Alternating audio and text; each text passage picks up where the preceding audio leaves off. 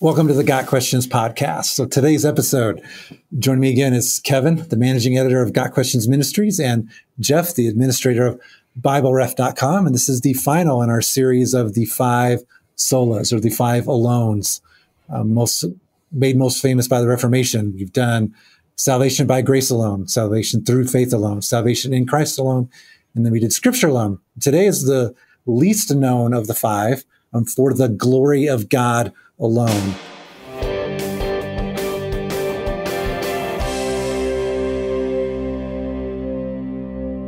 And I'm probably going to butcher the Latin, but I think it's pronounced soli, deo, gloria. So this one is a little more broad, and it basically says that everything is to the glory of God alone. And with this in mind, this one kind of provides a foundation for the other 4, but also has a very broad impact. But a very common question we get is, what exactly does it even mean to glorify God? So Kevin, why don't you start us off with that? What does it mean to glorify God? Well, first I'll define glory as a noun, and we see this in Exodus chapter 3 when Moses asks God to show me your glory, and God there links His glory with His grace, His compassion, His sovereignty, and His name and His goodness. So we're talking about the attributes of God, His perfections, His qualities, His goodness, His sovereignty, and so this is what we mean by the glory of God. Now, when it comes to how we glorify God, using glory as a verb here, then we're talking about acknowledging His magnificence, promoting His worth, magnifying His beauty, the beauty of His nature, that is, to make known His grandeur and to worship His perfection. This is what it means to glorify God. We see God for who He is, as He has revealed Himself in creation and in Scripture, and then we worship Him. We magnify who He is and what He's done, and this is really our goal in life. When I was in high school, my history teacher at the Christian high school that I attended had us memorize portions of the Westminster Statement of Faith, the Shorter Catechism, and I will always remember that question 1, "What is the chief end of man?" was answered with this answer: the chief end of man is to glorify God and enjoy Him forever. And so we had to memorize that in high school, along with several of the other questions and answers in the catechism, and stuck with me. I think it's a beautiful question and response. This is really why we're created. We were created for the glory of God, and He made humanity in His image. And Scripture talks about how humanity is crowned with glory, as God has given us that certain aspects that work together to become the image of God in us. And so we were created to reflect His glory, and it is really what we are designed to do. And if we're not doing that, if we're not glorifying God, magnifying His magnificence, and focusing on His character and spreading the word of God, then we are really missing out on our very purpose for life. Knowing what our purpose is important. A lot of people struggle with this idea of everything being for God's glory, and it's because we're used to being told that anytime somebody wants all the credit, all the glory, that there's something wrong with that person. We get questions like, is God a megalomaniac, which is just a fancy way of saying somebody who's got a raging ego, because we say that this is all for God's glory. Everything He's done, everything is because of His glory and glorification. And the key here is to remember something we've talked about in some of these other discussions, which is that God is not exactly like us.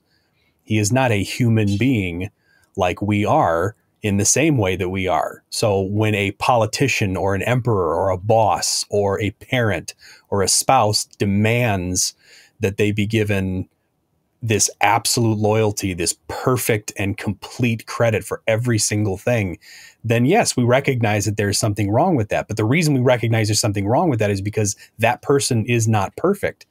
That person is not absolute. That person is not all-knowing and all-powerful. When we're talking about God, we're talking about the creator of us and the universe and everything else.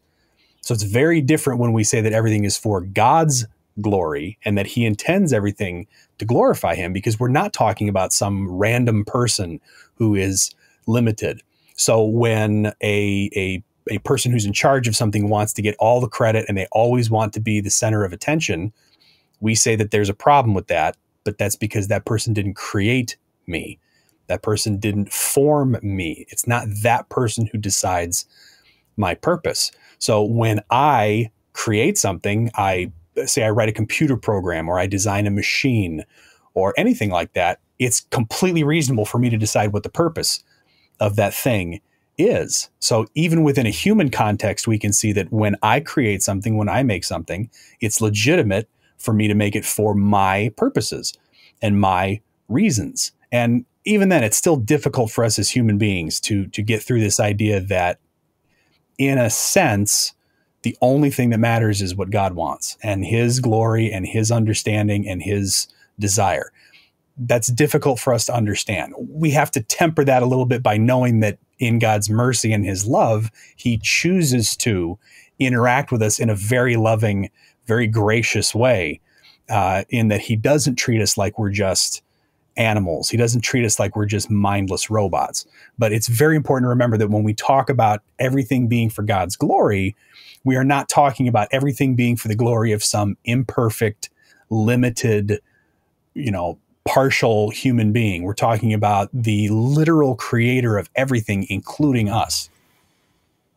And Jeff, you raised an excellent point about God is the only one who deserves glory, that God, as the creator of everything, has the right to determine what everything else is for. This conversation and the questions we often receive, to me, go hand in hand with the whole jealous God conversation. There's several people I know really struggle with this issue. There's a famous celebrity who, the fact that the Bible describes God as a jealous God on more than one occasion was her reason for essentially leaving the Christian faith.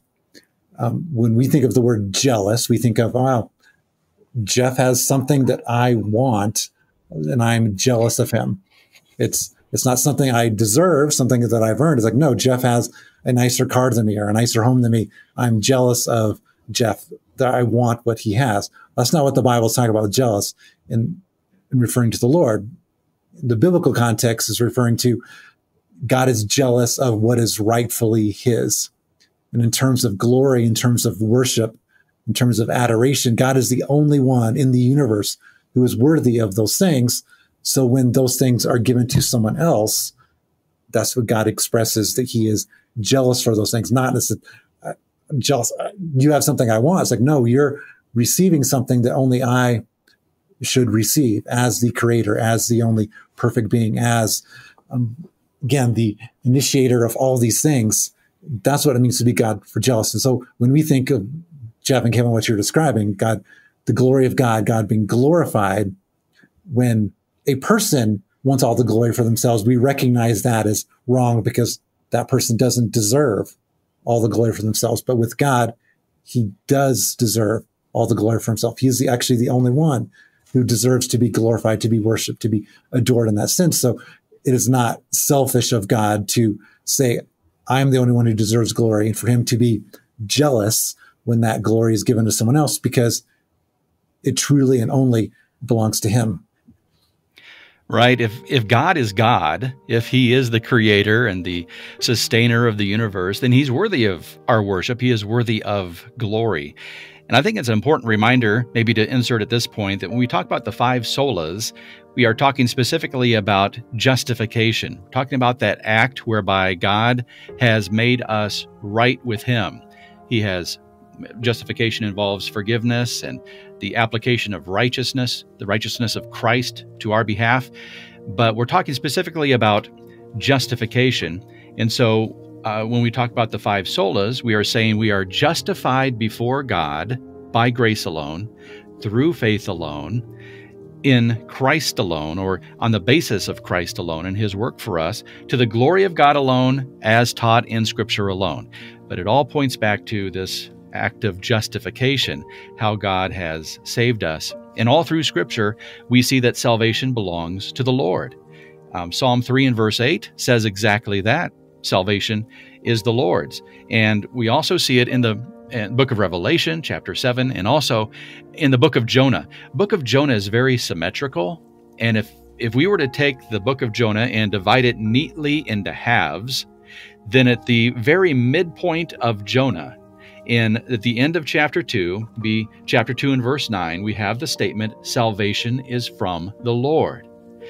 And that is a key statement in the book of Jonah for several reasons. It is the point at which Jonah's discipline ends, and he goes on to fulfill God's mission in his life, which, by the way, has to do with saving people. That's what Jonah's whole purpose was, to bring the good news to Nineveh. And I guess it was bad news to start with, but God saved them. God saved that city of Nineveh, that great city. And that is the turning point of the book. It's the hinge of the book. That statement, salvation is from the Lord. It all goes back to him. Jesus said in John chapter 15, apart from me, you can do nothing. And so I'm just a branch. He is the true vine. I cannot, stand off by myself someplace away from the vine and say, well, I'm going to produce all this fruit on my own. No, it doesn't work that way. I have to be connected to the vine. And Jesus is that vine. Apart from him, then I can do absolutely nothing. All the glory for my salvation and for my sanctification and everything else goes straight back to him. And there is that logic behind that we have to remember, that if God is the one who created everything, if he's the only one who is there as a creator, then it's reasonable for him to be the only one to get the glory and the credit for what's happened. If you can imagine somebody making some sort of delicious food, and this person comes up with the recipe, they cultivate the fields that the vegetables are grown in, they raise the animals, they harvest the grains, they process the meat, they build the stove, they forge the pans, they literally do every single step of the entire process, and then they cut the food and put it in your mouth. And then when you swallow it, you say, well, how come why do you want all the credit for this? And that's just a little slice of what it's like when it comes to God. He is literally responsible for the creation and the setup of everything that has happened here. So even as human beings, we understand that if I'm the one who's made something, if I'm the one who's created something, I created it for my purpose. And that's where God is. And the other thing that's important about the only part of it is that God is the only God. It's not that there is some plurality of deities out there that he's sharing his responsibilities with or his power with. He is the only one. So here again, we have this idea that, as uncomfortable as it is, understanding this idea of justification being all for God's glory comes down to our understanding of who and what God is. A couple other passages come to mind. One is the very often quoted Ephesians 2, verses 8 and 9. For by grace are you saved through faith, and that not of yourselves. It is a gift of God, not of works. And then here's the key phrase for today, that no one can boast. And this is what the grace of God that we receive by faith, the salvation that justifies us, this excludes human pride. It is not of works, so that no one can boast. We also see this principle taught in Romans 3 and verse 27. I'll read from the New Living Translation for this. Can we boast then that we have done anything to be accepted by God? No, because our acquittal is not based on obeying the law. It is based on faith. It's not what we do. It is what Christ has done on our behalf that saves us. So the salvation of sinners was God's idea. The accomplishing of that salvation was God's work. The granting of that salvation is God's grace, and the fulfillment of that salvation is God's And what a gracious promise that is. Well, Kevin, thanks for the great reminder that everything in the whole process of salvation is God, and Jeff as well. And I think this is a powerful reminder that the glory of God alone applies in many, many different areas, but specifically in this focus, it's remembering that the reason God provided for our salvation was for his glory. And that's not a selfish thing. That is just a reminder that God is to be worshiped, that we are to be so thankful to him. We are to spend our lives living in obedience to him out of gratitude for what he has done, because it's all for his glory. I'm not going to tell you what movie it's from, because I definitely don't recommend the movie, but there's a movie where in one scene, a man in the movie is praying beside his bed. And he says something to the effect of, is like, Lord, thank you for this beautiful home you've given me to live in. And he says, I know I've worked really, really hard to earn the money so I can afford this home, but you created matter. So ultimately all the glory goes to you. And that's just a good reminder. It's like, yes, we accomplish things. There are things in this world where people, to an extent, and Kevin, I think you'll have some clarifying points on this, deserve some praise, like obviously a lesser degree, but that ultimately, though, we can't do anything apart from Christ. Even people who don't know him, the whole universe is held together by Christ. It says that in Colossians. But God gets all the glory because he's the one who enables anything. So even anything that we accomplish is not truly accomplished on our own. It's only accomplished through the power of our Creator, the fact that he's holding us together, the fact that he's enabling us to do those things. So it's just such a powerful reminder, both of who deserves the glory, and also it's a reminder for us to be humble about the things that God uses us to accomplish, because without him, we can do nothing. God is really good at saving people. We see it all the way through Scripture. Who knocked the walls of Jericho down? Who gets the credit for that? It wasn't Joshua, the people of Israel. It was God that knocked the walls of Jericho down. Who defeated the 185,000 Assyrian soldiers in one night during the days of King Hezekiah? Hezekiah doesn't get the credit for that. He did not lift a finger to make that happen. God made that happen and delivered the city of Jerusalem at that time. Who delivered Shadrach, Meshach, and Abednego from the burning fiery furnace?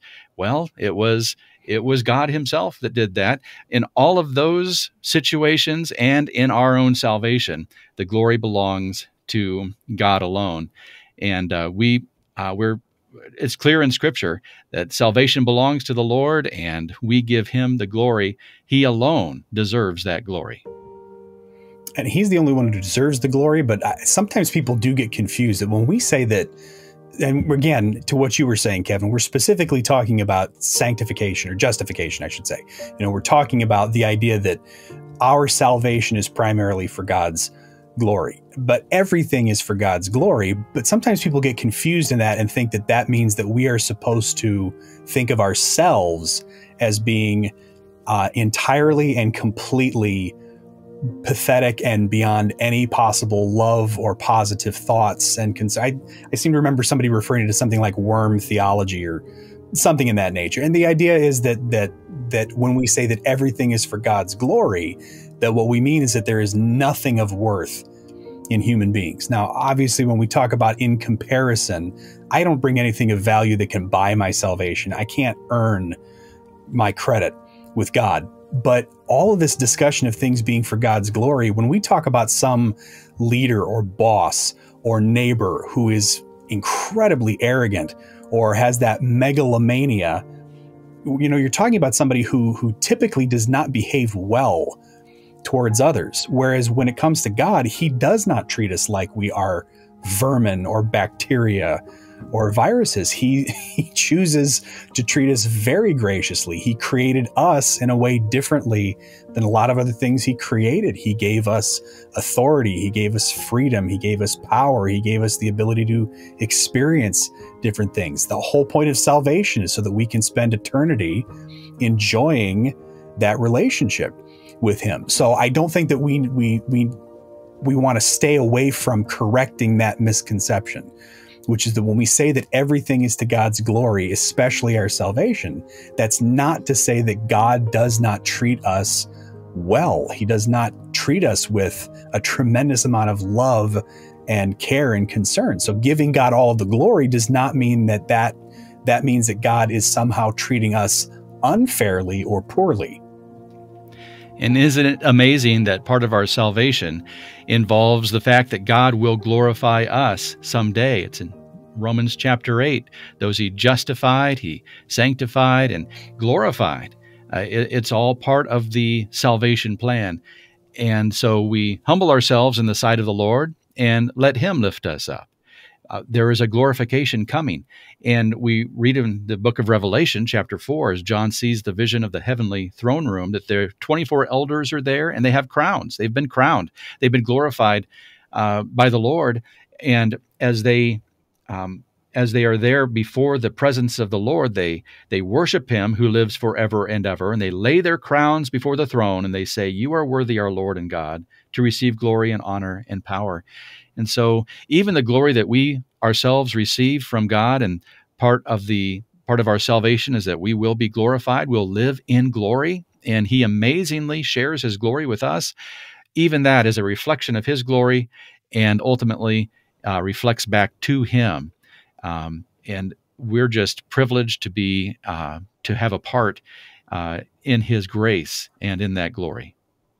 It's also important because that aspect is one of the reasons that grounds the way Christians believe we should treat people and other people. When the Bible says that God created man in his image, that means that every single human being has at least that level of intrinsic value. Every single person is a little icon or representation, in a sense, a reflection, an image bearer of God. So just from a basic theological standpoint, when we say everything is to God's glory, that is one of the reasons why Christians believe that we should do things like defending life and rights and life. All these other things is because we believe that people really are valuable because of who they are. So even when we talk about God's glory, we're talking about him being positive towards people.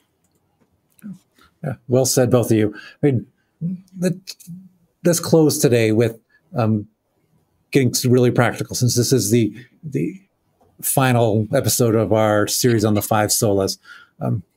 Whether it's this episode, so the glory of God, or one of the others, what's something eminently practical to you about one of the solas that really stands out to you as you've studied, as you've gone through these solas, that you really want people to think through, not just theologically, but how it actually impacts them practically? And I'll start just focusing on today's episode with the glory of God alone. So my life verse since I was a teenager, I think it was the first time I read the book of Romans, I read Romans 11:36, which reads, "For from him and through him and to him are all things. To him be the glory forever. Amen." And this multiple times in my life, this verse has been a powerful reminder that to God be the glory, great things he has done. That everything in my life is either from him or to him or through him. Something that keeps me humble, something that even keeps me encouraged, remembering that it's God who's accomplishing things through me, that doesn't rely on me, my strength, my wisdom, my intellect. No, God has chosen to use me for his glory. And to me, that gives me a confidence, knowing that he will accomplish great things through me, through others, all for his glory. And I'm not always perfect at being comfortable in that place. We're all prone to want some of the glory for ourselves. So I'm not perfect as in any stretch, but truly it's knowing that everything is for the glory of God alone. It keeps me humble, keeps my perspective in line. Well, I'll go next. I think that the teaching in Scripture alone is very practical, as we need guidance here in this world, and we want to look at Scripture as the only rule for our faith and practice, because things can get very confusing. We have a lot of voices in our world today saying, well, do this, do that, you've got to do this to please God or whatever. And for the believer, if we just remember this, Scripture alone, we go back to the Word of God, and that is our guide for what we believe and what we do. God has given us all we need for living a life pleasing to Him. And I think this is such a practical teaching because it grounds us in the truth. Thy word is truth, Jesus said in John 17. And we need to just go back to that, study that, meditate on that, the written word of God. This is our guide in life. And the more we get into the word of God, the better off we'll be as children of God. Like that. I think one of the things that comes through for me, and I'm sure people have been able to pick it up in the way I've talked about these, is when I think of grace alone, faith alone, Christ alone, only in Scripture, only for God's glory, it's a reminder to me that God is God and I am not. And where that's practical for me is knowing that no matter what your belief is, spiritually, religiously, you have to accept that you have limitations. You are not capable of fully and completely understanding all things and everything. And when I see God the way He's presented, it helps me to remember that God is God and I am not. So I can't know everything, but there is someone who does. That I don't always understand the purpose behind what's happening, but there is a purpose, and that I don't have to fully and completely understand. I don't have to claim that if I don't understand something, it couldn't possibly be true, or that if my reasoning led to it, it must be infallible. So for me, a practical outworking of this is this idea of saying that it is okay, it is good for me to recognize that I have understanding and I have reason and I have ability, but they're limited, and that it's okay for me to admit that at some point in time, there's things I'm not going to know and I'm not going to understand. And I have to accept those as being a human being, not because I want to be ignorant or because I just throw my hands up and go, well, I can't know. But I can recognize that just because I don't like it doesn't mean it's not true. Just because I don't understand it doesn't mean that there's no good answer for it, because God is God and I'm not. Well said, both of you. Thoroughly enjoyed this whole series of on the five solas. Each conversation has been different, and I like how it's been reminded to us of how they're linked together. Each one impacts the other. Hope you found our conversation on To the Glory of God Alone today informative and also encouraging.